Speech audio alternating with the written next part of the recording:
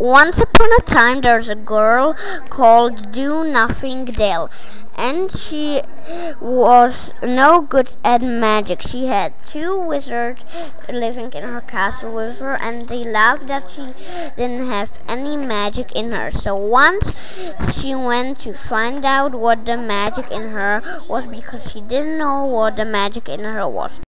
So Do Nothing Dale went to Music Land.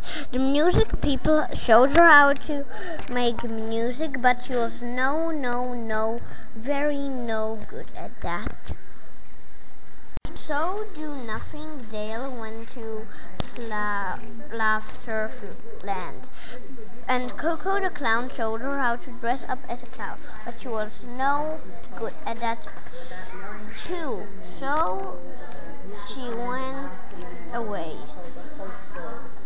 So she went to Flowerland, and she caught the weatherman, and she saved the flowers, and she got a green medal. And so Do Nothing Dale went to her home country called Conjurland.